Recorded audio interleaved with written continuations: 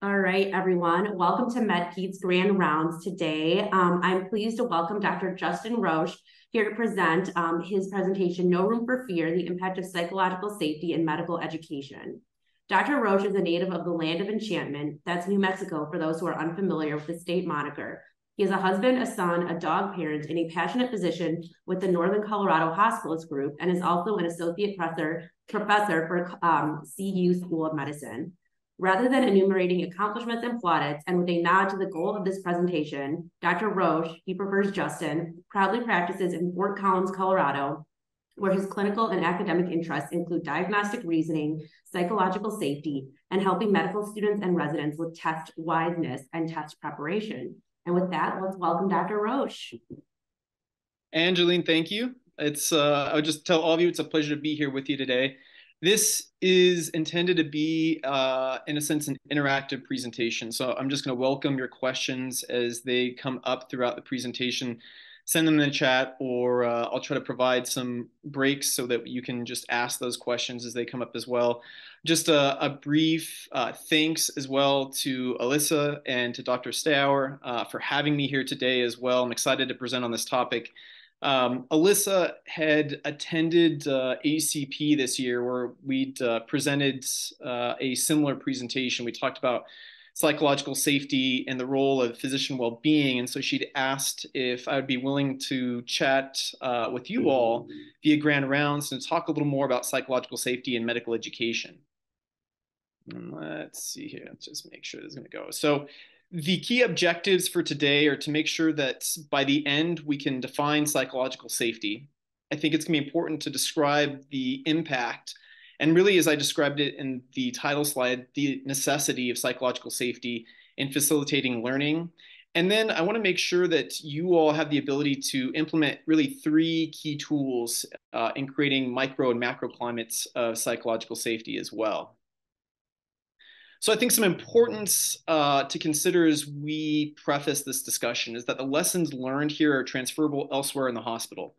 A lot of what we're going to talk about is about building relationships. And some of this is going to be very germane to the relationships you'll have with colleagues, with consultants, with nurses, with respiratory therapists. And I would even say transferable external to the hospital and personal relationships.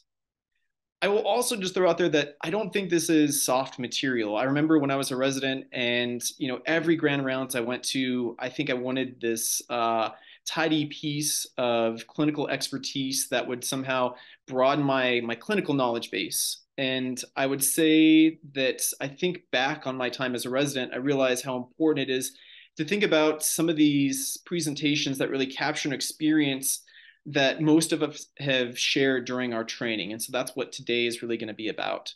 And I'll just specify as well, I have no financial or otherwise disclosures to note to you all. So I want to take you on a journey, and I want to take you on a journey back to my third year of medical school. And I want to preface today's discussion with just a personal narrative. So my first day of my third year of medical school, I was starting on my OB-GYN rotation. And I started at a small community hospital in my native city. And so I met my preceptor, and he was very excited. And he said, hey, you know what? There's an emergent C-section that's about ready to take place. Let's get you in there. And I think he was just very eager for me to be in an immediate climate where I could learn something. So I remember he rushed me back through the steel doors into the operating suites, and we scrubbed in. It was my first time scrubbing in, and I remember just being thrust into this dark operating theater, and someone was waiting there for me and just put this gown on me, like twirled me around, just told me to hold my hands up. They put gloves on and they put the bouffant on, and then they just told me to stand in the corner and stay quiet. And so to just keep in mind, you're in this darkened operating theater. I have no rapport with the patient. I haven't met the surgeon who's in there. I have no idea otherwise what I should do. It's my first day of my third year of medical school. So all I realized that I really could do was to try to sit there and think about the different anatomical layers that the surgeon was carefully dissecting in a somewhat urgent fashion, I suppose, for this emergent C-section. And so the only other thing I could think about doing in that moment while I'm sitting there silently, just holding my hands up in the air like somebody, like the field goal was good, was just count these surgical sponges that the obstetrician was using to staunch all the bleeding. And I mean, things are chaotic in there. And I think the anesthesiologist is talking about the blood pressure, and the obstetrician's urgently trying to recover the neonate in the setting. And I mean, even for me, it was a very tense moment. Now, as I noticed that they're trying to pull out these sponges, it seems to me that after they've recovered the neonate and things are sort of calming down in the operating theater, that they've left a sponge behind. And I'm fairly confident as they start pulling these back out. And again, this was the only thing I could think to do as a third-year medical student, was to try to recount my anatomy and count the surgical sponges. And so it got to a point where they start to close the patient back up. And so again, I'm just sitting in the operating theater. I don't even know if the physician who is suturing the patient back up even knows that I'm there. And so I'm faced with this moment of reconciliation. Like, I am the least experienced person in that room. And do I say something based on a hunch that I think I have? I think I'm about 90 to 95% confident, but what if I'm wrong? What if the patient hears me and says, well, who is this guy? And what if the surgeon just yells at me? And so in that moment, I think I was just paralyzed with fear, trying to decide what I was going to do. Now, I think the reason that I felt that way, and maybe you've had a similar moment at some point in your training, is that there is clearly a precedent of fear in medical education. And it's underpinned by some key principles. And we know that students report mistreatment by faculty. And nearly 2/3 of students at one point in time in their training have at least perceived a moment of mistreatment by faculty. And I think in a frightening way, an even higher percentage of students have reported an episode of mistreatment by residents. Now, I know, and as I've talked with faculty and with residents about this concept before, I mean, sometimes people bring up the notion, well, this is an entitled generation of learners, but I mean, the data came out in 2014 and even before that, and it hasn't shifted a whole lot even through 2022. And so we know that at least through the eyes of a learner, there have been these moments where they feel like they've been subject to mistreatment. Now, we know as well that even if we try to think about that mistreatment as a mechanism to try to teach students, students perceive that as teaching by humiliation. And we're going to talk about how ineffective this is throughout the course of the presentation. But 83% of students had at least discussed that they'd witnessed teaching by humiliation, and 74% had experienced it firsthand. And those are fairly startling numbers. And I think it reflects sort of the culture that a lot of us grew up in as we trained in both medical school and then even sometimes in residency. Now, there is, however, a context for psychological safety, or maybe the lack thereof, in medicine. And, we, I think, are all very familiar with Hippocrates' famous quote of "first do no harm," but I think very few of us actually realize that there was more to that quote. We only just co-opt the first, 4 words or so, but he said, "First do no harm to those you trust, but punish thy enemies with hardened resolve." And even William Osler said, learners should cry in the trenches of medical education. Their intellectual flogging should be brutal and ceaseless, and their role is to be as silent as the wind. Now, I think if you're questioning the veracity of these quotes, well, you're right, that the really accurate historical context is that both of these figures really promoted an idea of psychological safety within medicine. And Hippocrates had mentioned that wherever the art of medicine is loved, there is also a love of humanity. And Osler had really talked about the idea that perhaps no sin so easily besets us as a sense of self-satisfied superiority to others. And I think they understood the key of, in even some tacit ways, establishing a culture of psychological safety, both for the benefit of the patient, but also for those that we're going to train. Now, Patney and others had even looked at the subculture of speaking up in operating rooms, similar to the operating theater I was in as a third-year medical student. And Patney had discussed that stymieing the ability to speak up can lead to poor patient outcomes. It can compromise team function and training and learning. And she described that the characterization of fear and intimidation in these settings, even though it might not be as similar to the settings that you and I practice in, but it gives insight into how a negative hierarchical culture can adversely impact patient safety, trainee learning, and team function. And this impacts all of us, whether it's our students or for those of us who are faculty. It can lead to poor patient outcomes, and it really hinders how we learn. And I think we understand that fear stymies learning. So Peter Brown had characterized the idea that really we want a desirable degree of difficulty, but when that stress level and that fear gets so high, it hinders professional growth and fundamentally holds us back, I think, from achieving our most important successes in learning. And it hinders that neuron function. And we'll talk about this a little bit more. But I think we need to be aware of how the lack of psychological safety and that fear can really impact us in multiple different domains. So now, having established that context, I want to talk about where change starts and to really discuss the role of psychological safety and what psychological safety is.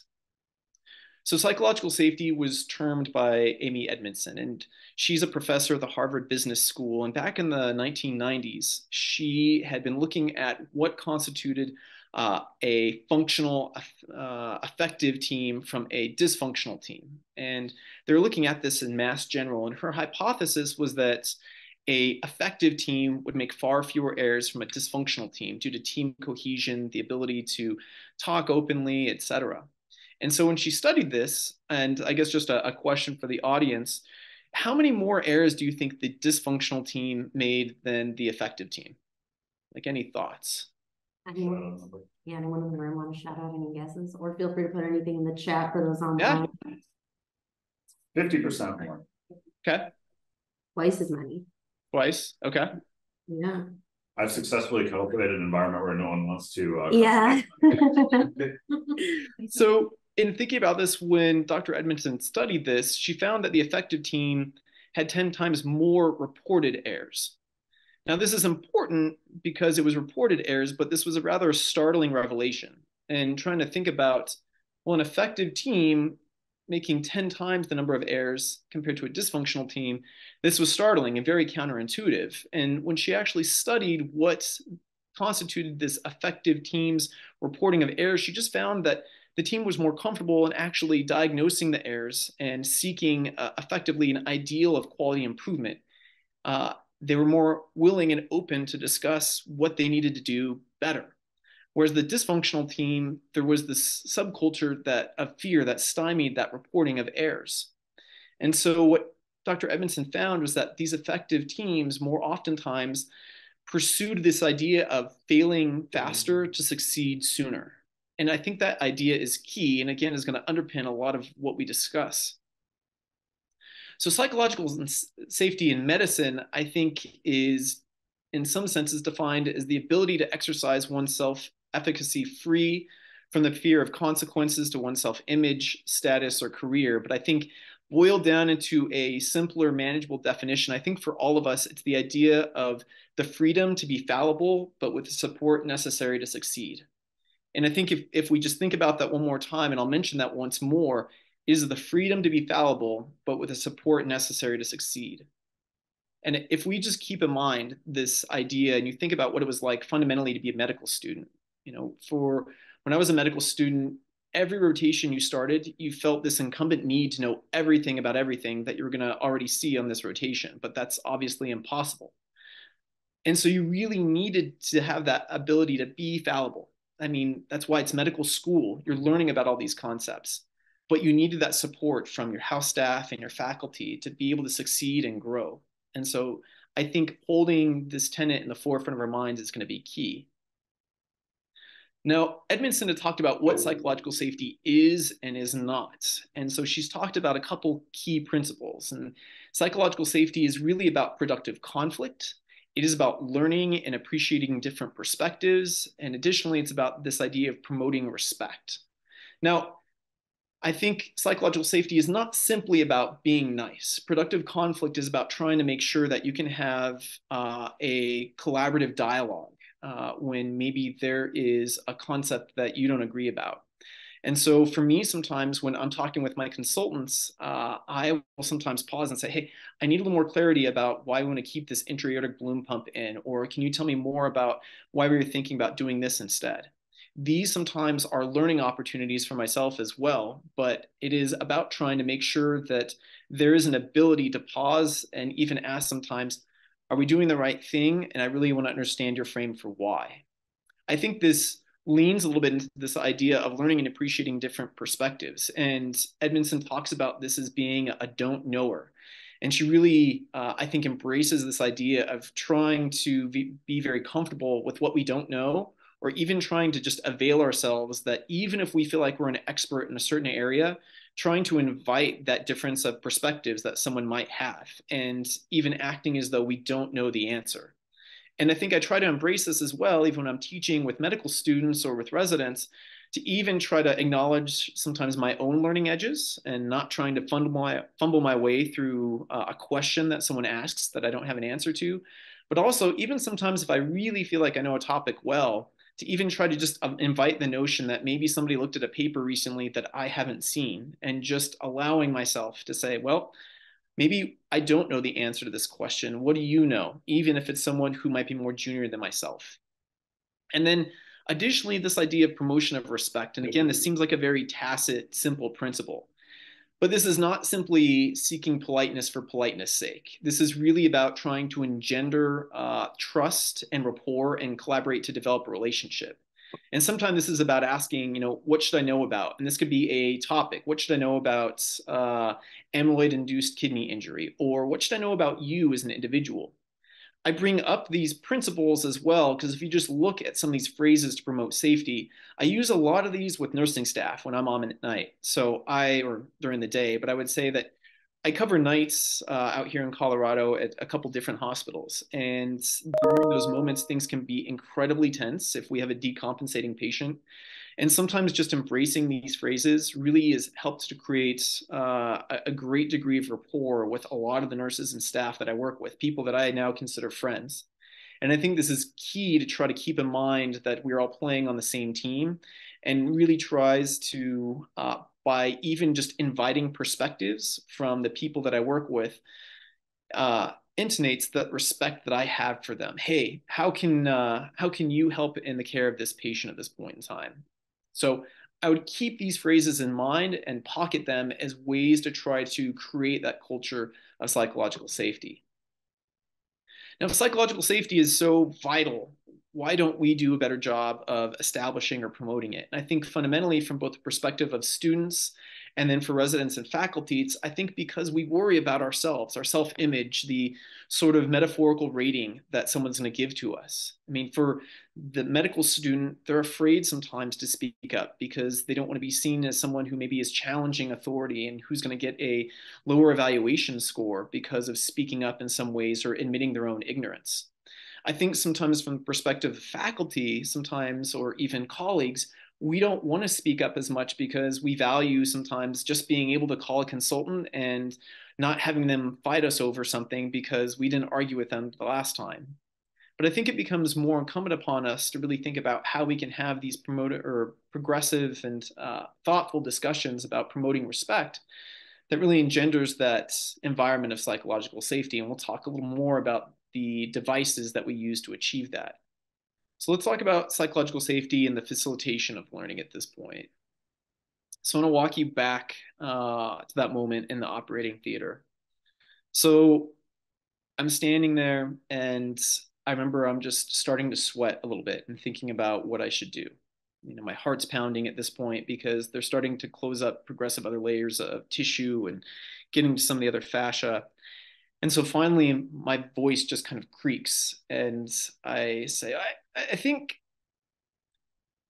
And so the physician looks up, she scans the room and can see this sort of dark figure standing back in the shadows. And she says, "What do you say? Who are you?" And so my voice kind of creaks again. And I tell her that I'm the third-year medical student. And again, she had no idea that I was even in there. And I tell her, "I think you left a lap pad behind."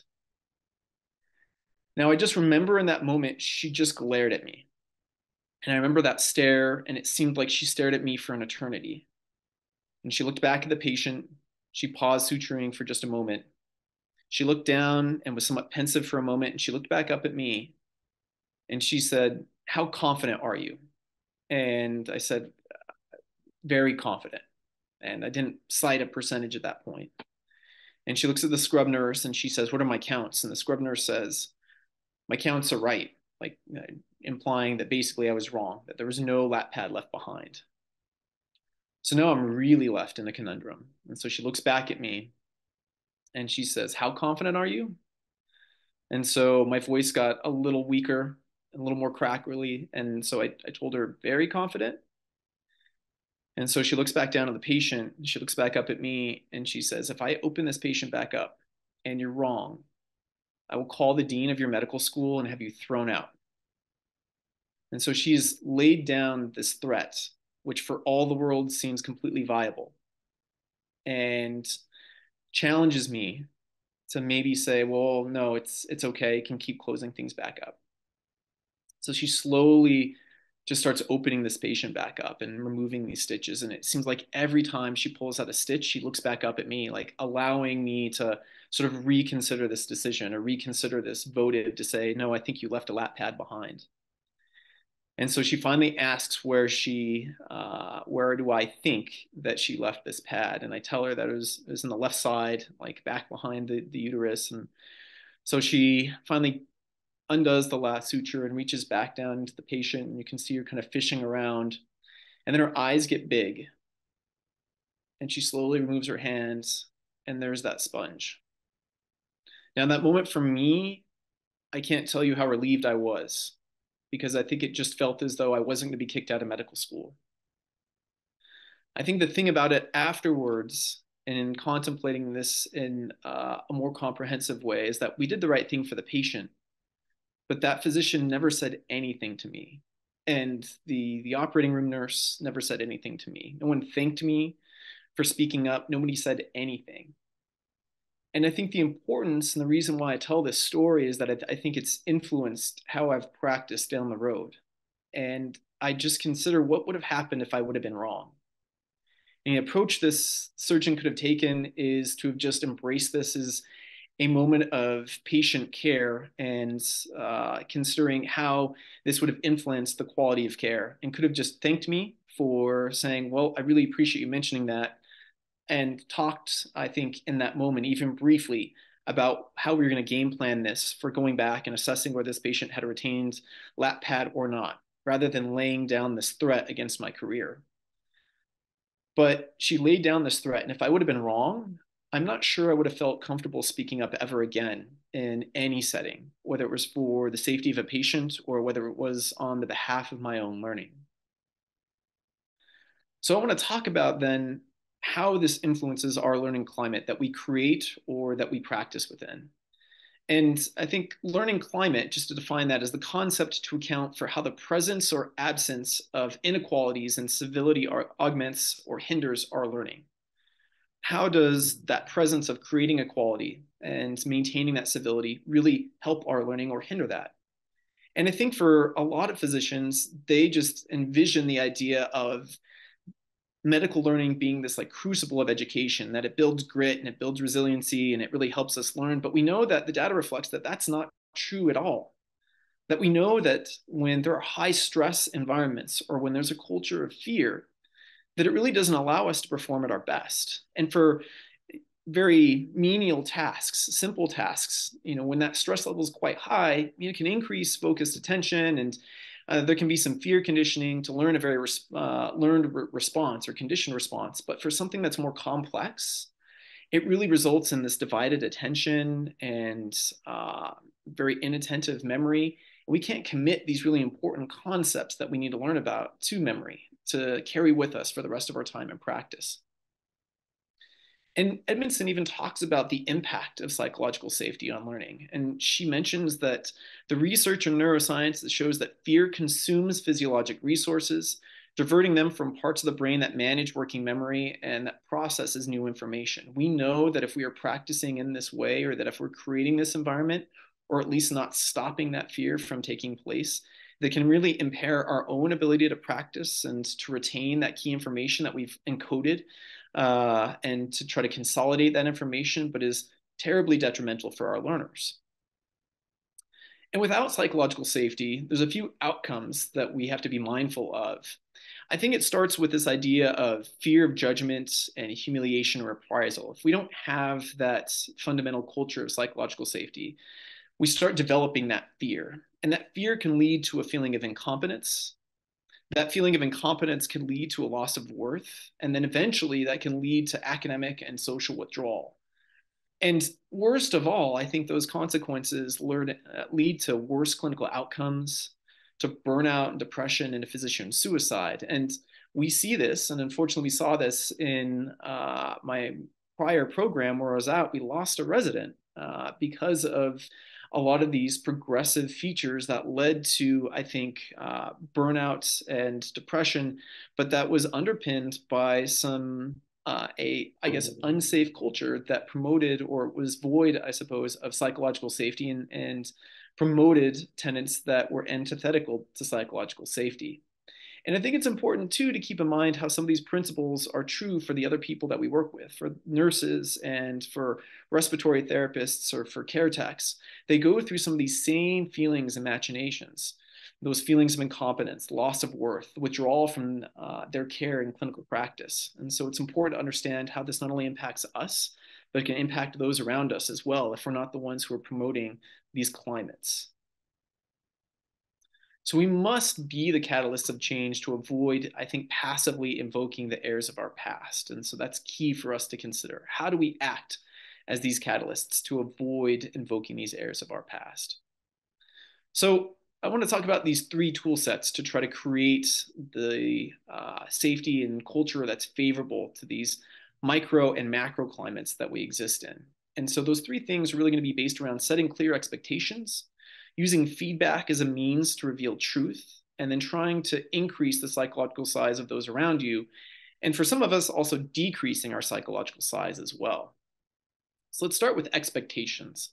So I think it's important to just understand that number one, medicine is high consequence and very mistake prone. And we know that we make errors, and we know that we probably make errors that we miss every day. It's just the magnitude of those errors may be very small, or we might find that the magnitude down the road is quite large.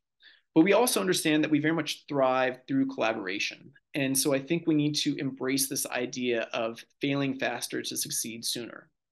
And so the way that I try to envision this dynamic between the teacher and the learner is to try to create that expectation upfront. So when I meet with my residents, or I meet with my learners, my medical students, or even sometimes just shadowing medical students, I try to tell everyone that I'm just going to try to own our fallibility, that we know that we're going to make these mistakes, but it's really important that we try to create a safety net amongst all of us, that we can call those mistakes out or take some moments to create that safety to say, are we doing the right thing for the patient?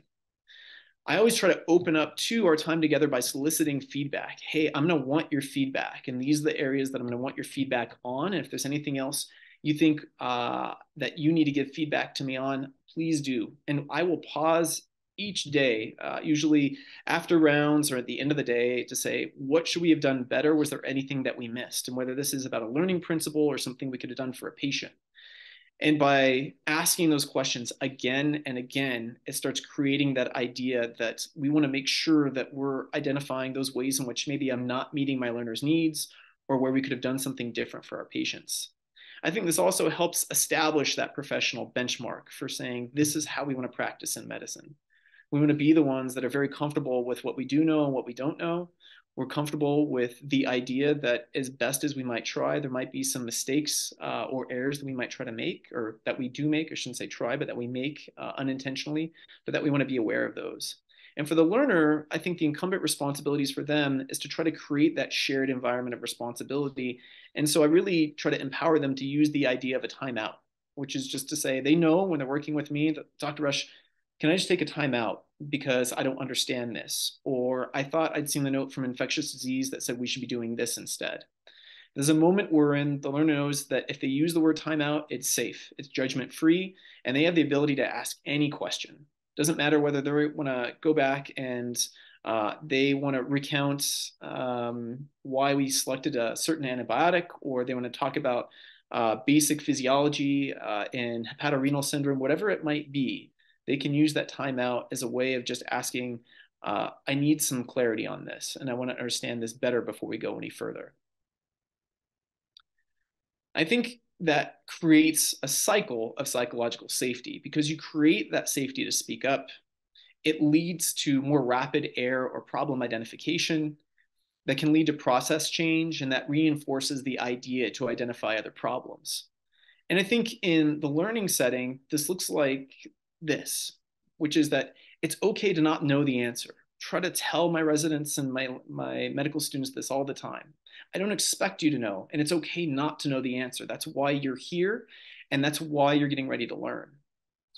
I'm going to help you find your learning edge. I really try to preface with my medical students that I'm going to try to walk them up to the point where they don't know something about some concept. And that's the point where I get to start augmenting their knowledge. And that's what I want to try to find.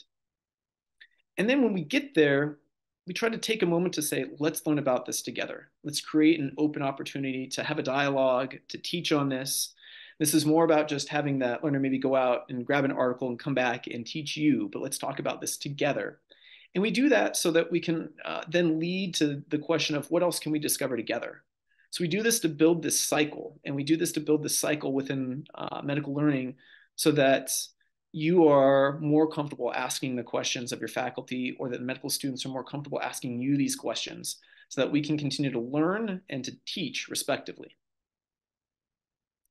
Number two is using feedback to highlight difficult truths. And Edmondson, in her literature and in her book, she talks about this idea as being candor, which is really forthrightness.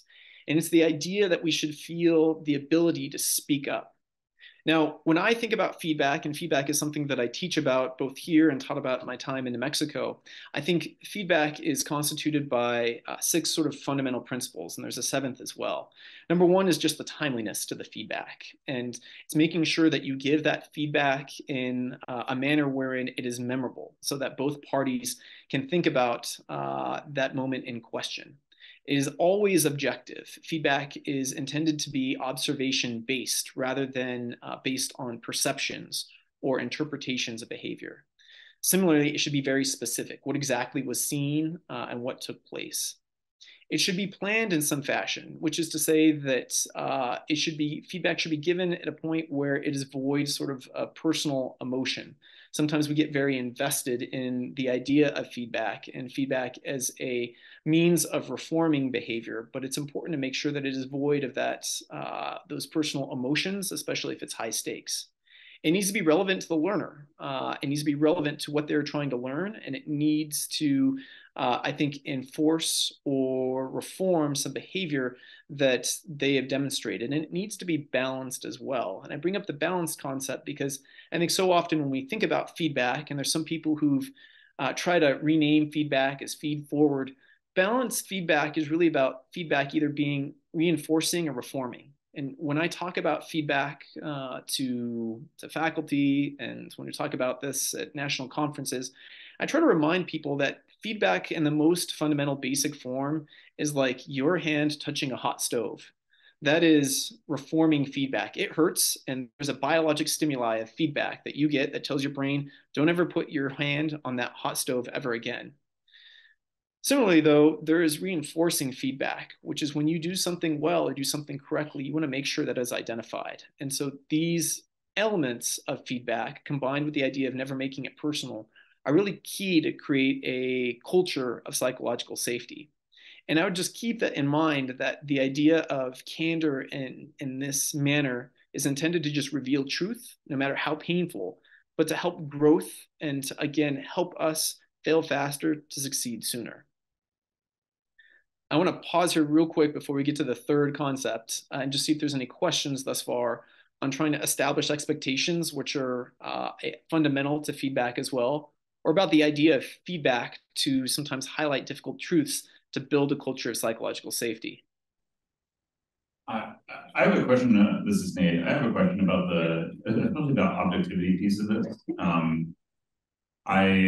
Because I both see the merit of that as the ideal we should be striving for, but also recognize our limitations never getting there, and wonder if we may also do some damage along the way by pretending that we are being objective in our ability to observe or describe a situation, especially when it's not something as quantifiable as the number of sponges in the patient's abdomen, and more about observing an interpersonal interaction or something of that nature, and whether there's a role for, rather than striving for total objectivity, sort of acknowledging the place we're coming from in describing that interaction or giving the feedback. Yeah, I think that's a good question. I'm going to see if I can touch on this, Nate. So let me know if this addresses it or not. So when I used to teach feedback, I used to use the Rudolph model, which was there was a paper published in about 2008 in the anesthesia literature, and it was called Debriefing with Good Judgment. And we talk about feedback with good judgment, which is about making an observation, advocating, and then inquiring. And so the observation might be, Justin, over the course of your grand rounds, I noticed that you spoke with your hands a lot. And I found that at times interruptive because of, but I'm curious what your frame was. So you make an observation of just the exact behavior that you saw. You can advocate for a best practice. But then I think behind that, Nate, more the intention is to ask the person on the other side their awareness or their frame about that. And so we use that model to do two things. And what I've found successful with that model is that in inviting the perspective from that other party, they might have a reason for doing something that you were not aware of. Similarly, they might have had a reason for what they did in that particular setting. And I try to keep in mind when I try to think about feedback, and I suppose the idea of objectivity is that the objective truth that you see can be very different from the objective truth that I see. And so in that setting, in the simplest metaphor, is if I held up a can of Coke and I was holding up to you all and I'm looking at that can of Coke, I might just see the Coca-Cola logo on the front. And you might only see the nutrition facts label on the back. Now, I can describe to you exactly what I'm seeing, and I can tell you, well, this is a can of Coke. I'm telling you it's a can of Coca-Cola, and I can tell you that because I see the logo. And you could argue it's not because I can't see the label. All I see are nutrition facts. That's just a can with nutrition facts on it. We would both be right, and we're both identifying an objective truth. And so we use this more as a means to understand that two people can observe the same exact facts, and they could observe different facts at the same time, but they can contextualize those in a different way. And so I rely on that objectivity to only reveal my frame, but I depend on that other side of that other person to reveal their objective frame as well. So I'm not sure if that quite addresses your point. The intention is to understand that there can be multiple objective facts that we put certain weight into that we just may not have perceived or just may not have had the ability to see in that moment. Does that address it to some extent, Nate? Yeah, thank you. That might have been a much longer answer than you wanted, so I apologize. That's okay, thank you. All right, we have another question in the room, Dr. Zell. Oh, yep. Hey, Justin, Mike Bell. I'm so happy you brought up the stove example. And I don't mean to diminish the power of your message because the example you painted of your first day of third year is so powerful and it absolutely gets in the way. But I think there's a corollary to my dad, who often had an angry tone of voice. And I learned pretty quickly as a kid that his tone of voice didn't necessarily match the severity of my transgression. Contrasted to my mother, who everything was wonderful. Oh, you did your best, even if you knew you were a florid failure. And then I lived in the gap between a compliment from my dad meant the world, a compliment from my mother meant nothing because her expectations were we were breathing in and out and therefore we were wonderful children. And what I think would have been safer for me was honestly, if I'm about to touch the stove, somebody screams their fool head off at me, and I know that tone of voice is reserved for something really, really bad. And in fact, it will prevent me from making that awful mistake. So if they're not using that tone, here's my uncertainty playground. When things get appropriately tense, no one's going to let me walk out of bounds. I think sometimes oh, it's okay, do your best, it's okay if you make a mistake, is not actually always true. Yeah, and I think it is more about, so Mike, I think this is a great point. And I think to come back, the more the idea, and I think the context to envision this in is that we just have to recognize that we are going to make those mistakes. And it's about the idea of granting the knowledge to one another that we will make those. And how do we do our best, to your point, to prevent one another from making those ahead of time? But if we make those mistakes, how are we able to come back and debrief on those afterwards? And I think that gets to a bit of the point that you're bringing up. You also, I think, highlight very importantly, though, also the just the idea of coming back to the expectations, which part of this is expectation based as well, and trying to establish those expectations earlier on to try to create those moments of safety. And sometimes if you establish the expectation ahead of time that that stove is going to be hot, that might mitigate that moment that you do so, but that also can start to establish that stage of what the climate will be as far as what you consider safe, I guess, or psychological safety in that moment.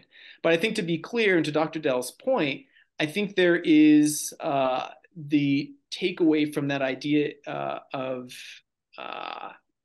it being okay to make mistakes is that we will make those. We just have to understand how to best identify those and debrief about those in a simple way. Is that, Mike, does that sort of affirm your point as well, I suppose? I could sign off on everything you just said. Yes. So let's talk about one of the last concepts and one of the last principles, which is just increasing the psychological size of those around you and decreasing your psychological size. So when I'm with trainees, and when I'm with, I'd even say in particular, sometimes I'm with medical students who are just shadowing with me, I really try to make sure that I use preferred names and pronouns frequently. Particularly with my house staff, with my medical students, I really try to use their name, their title in front of patients and families, and I introduce them first to try to give them primacy in care. I position them at the right-hand side of the patient, or at least the patient's preferred side. Like, I want that person to be identified as the primary individual to go to for that patient's care. And I try to do that because I really want to try to make sure that I don't diminish that opportunity for the learner to own that moment with that patient. Now, there are obviously moments when, as a faculty member, we sometimes have to step in and we have to, I don't want to say take away that primacy, but make sure that we identify our own roles. But I'll be candid. A lot of times I feel great if I get to go in, I get to see my patients, and they ask primarily about the student or the resident, because that really tells me that that learner is owning that patient care. And so I really try to make sure that I do that, because I also want that trainee to feel valued in that moment as well. I think it's key to try to listen with conviction. And so, and again, embracing the idea that Edmondson brings up of being a don't knower. And so even when you believe that you know something, try to conjure the idea that, you may not, and try to listen intently. And this can go along with medical principles. This can even just be about trying to understand more about the life that our students and our residents live outside the hospital.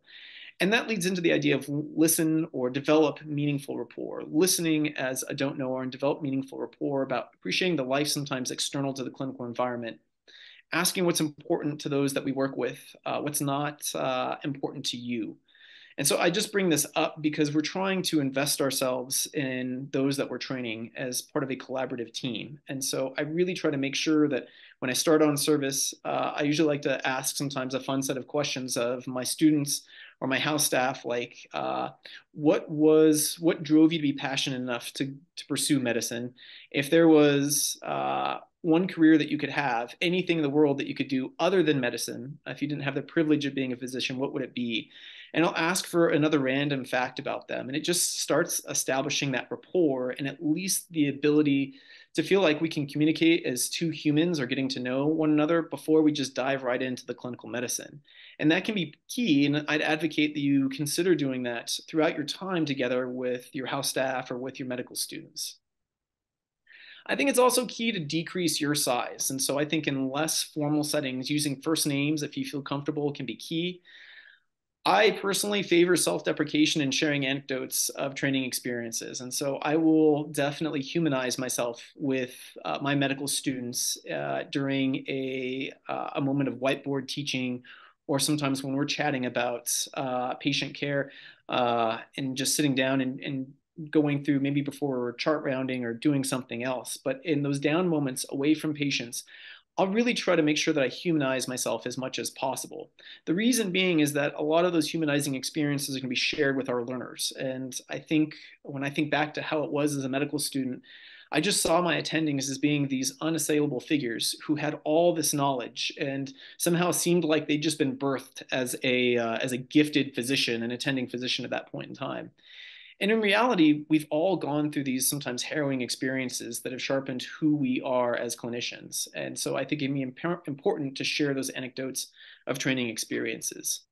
And these are just some images back when I was a medical student. This is my best friend and my best colleague back in New Mexico. But we used to talk about these moments a ton with our medical students and really would try to do that to build this meaningful rapport. I was a block chair and at UNM, and it was so key for me to develop those humanizing or share those humanizing moments with my medical students, because it just made them much more willing to receive whatever it was that I had to teach them. And so I think this can be key as well. One other thing that I'll just emphasize, and again, if you feel comfortable, is that I really try to use my first name with nurses up here. And so it depends on the culture that's present, but what I know is that the nurses who know me on a first name basis as Justin are the ones that I have great rapport with. They really know when to contact me if something is really going down. They have no qualms about contacting me. They're not afraid that they're going to get yelled at, or if they're just concerned that the patient has maybe a new facial droop and they're contemplating whether they should call the stroke alert or not. Sometimes nurses tell me, and as chair of our quality committee up here too, sometimes they're stymied from doing so because they're afraid of the reprisals they're going to receive from some other physicians. And so I try to establish that culture, at least with me, and I try to promote with my colleagues up here that, at least in those less formal settings, when we're away from the bedside, that we get to know each other on a first name basis. And that makes it much easier for some of these nurses to make sure that they're involving us in changes with the patient and actually delivering better patient care. And there's some literature behind this notion as well. And so it can be hard, but I just advocate that you consider doing it if you feel comfortable enough doing so.